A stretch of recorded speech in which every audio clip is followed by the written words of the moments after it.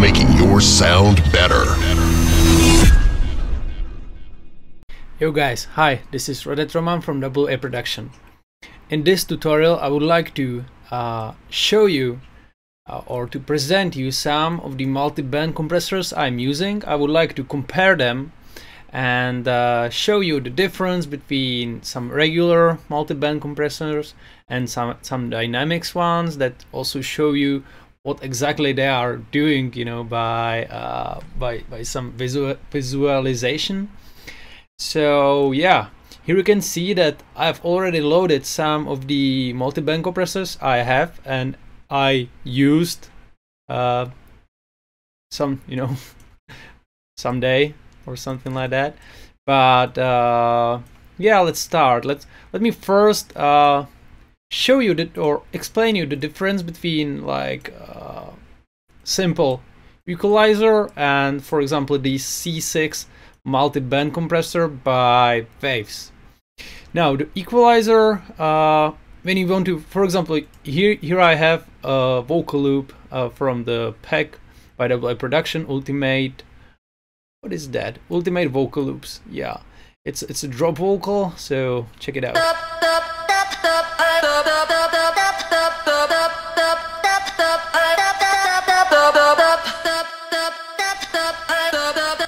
Now let's say that I want to like get rid of some of the mid frequencies, but using equalizer, you will just, you know, you will just cut them out completely. You will also lose the punch of them, you will lose everything, so be really careful about this. I mean, it's a quick way of working with frequencies, but sometimes on some more important sounds, like for example lead sounds and everything, drop leads, it's good to like increase some of the high frequencies that I'm using all the time. But playing with mid frequencies like that, you can lose a lot of power. So that's the thing of like regular regular equalizers. But using multi-band compressor, which means that you can, it depends on the type of compressor you are using, but usually the sound or the frequency spectrum is divided into from 3 to like 5 bands. In this case, in this C6 by Waves case, the frequencies are divided into 4 bands. And for example, if I would be using this drop lead in my track as a lead sound in my drop, I would like to like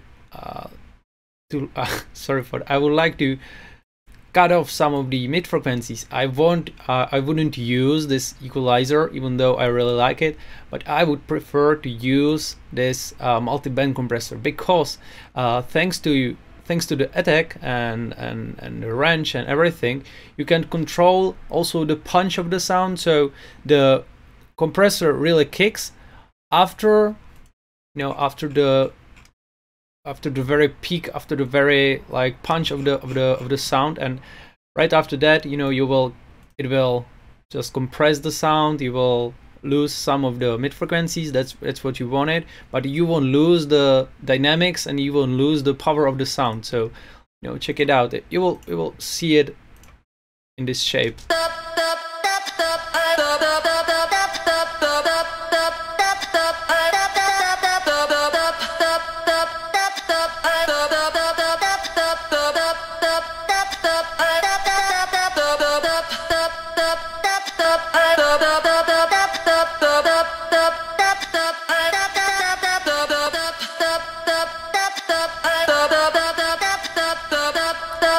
I'm sure you can hear it. The punch of each of the fat, like pop pop, is still there. It doesn't lose, you know, it's still there using the multi-band compressor, but it's absolutely away using the FabFilter Pro Q2. So that's about the difference. And now let me tell you a bit about these multi-band compressors. My really favorite one is the C6, because it's so easy to use. I am usually not tweaking these like releases and attacks and everything. The only thing I'm tweaking are these thresholds. Maybe sometimes you can just, you know, change the bands just like that. It's really easy to use, and you can see what all is happening here. It also doesn't nearly eat any of your CPU, unless, for example, the FabFilter, the multiband compressor by FabFilter. That's you know, I love FabFilter, but the multiband is a terrible CPU eater, and I'm just not able to use like more than one of them in my projects, unless or it causes cracks and everything. So I'm not using that one at all, even though it looks nice. It could be powerful, but I just have these ones, and these work better to me. For all of the FL Studio users that really do like native plugins, I believe you already know this this multiband compressor, this Fruity multiband compressor, and this Maximus.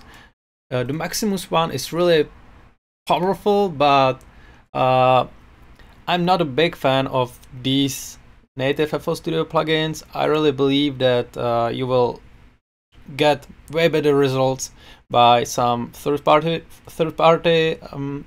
multiband compressors. So, but if I would have to compare these two plugins, the Maximus is the absolute winner, because this Fruity multiband compressor is just a nightmare. I hate this one.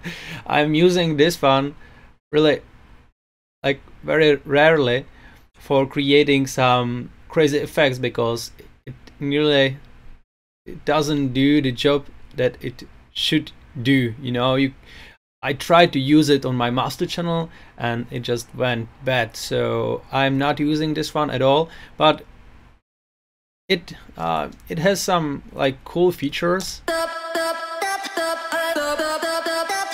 You can also move by the bands right here. You can, this is just the speed of the projection, but it has all of these like knobs that the multiband compressor should have, but it just doesn't have good sound. To me, maybe you will like it more. The Maximus one is crazy. I love this one. I'm also not using it, even though I really know it's like very powerful. You can change the shapes just like that. You don't have to tweak any knobs. It's really cool. Threshold and everything. You can even, you know, add some like pre and post gain. A lot of stuff can be done here. You can even de-ess your vocals here and everything.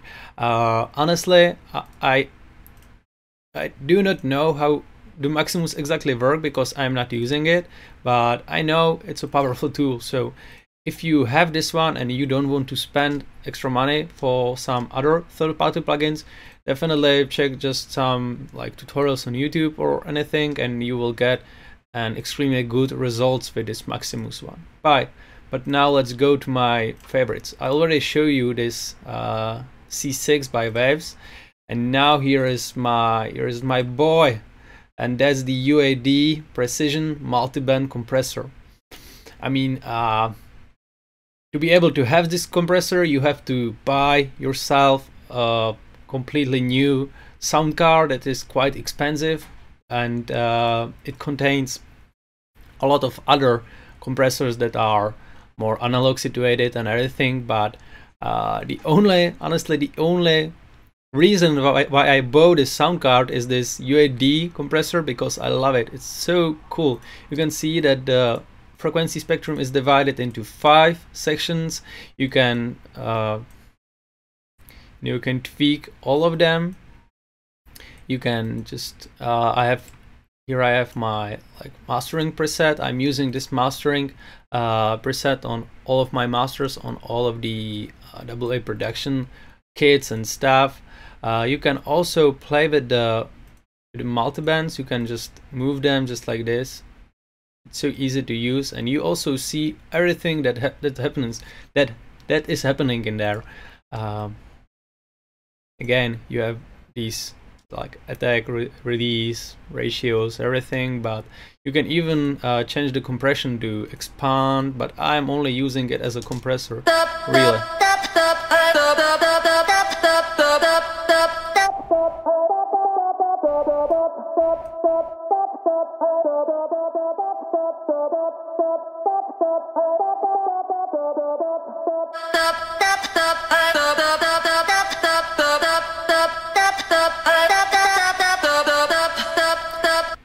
You can hear that it is creating an amazing sound. You can just solo these bands just like that, and I love it. You know, this mix button is great. I'm also using it to control the output gain of the master channel. I'm not using it on like individual elements, but I'm really using it mainly on the master channel. And the last one that you probably also know is this isotope ozone 5 or 6 or 7 or whatever dynamics effect, where you have this frequency spectrum divided into 4 sections. You can divide it into 3 sections, just like that. I remove it. I'm not, yeah, okay, I can insert it back. I'm not using this one also, but this one has also some really cool features. You can see all of the compression that is happening. You can see it just right there. You can, which one is this one? You can tweak the knee, you can even gate it, just like that. Boom, yeah, you can use the gate effect. You can create some really amazing stuff with it, but it's also not my like go-to choice, because these guys are my favorite ones. So be sure to check how the multi-band compressors are working, because without them you won't be able to get that big and that like clean sound by using just a single compressor or the equalizer. So it can be applied on like solo elements of the track, on drop leads, on basses, also future house bass. It's very it's very needed to use these multi-band compressor on your future house basses, because thanks to them it will still have the right punch, and it won't sound that muddy, that like boring, and that, you know, the mid frequencies will sound way better and cleaner. So that's about the solo elements, and definitely using it on your master channel. I mean, not much, you know, just slightly, but it will create the exact edge you need to have in your track. So be sure to check them out and to pick your favorite. That's all for now from me. I really do thank you for watching, and yeah, just, you know, hit the subscribe button, and see you next time. Bye.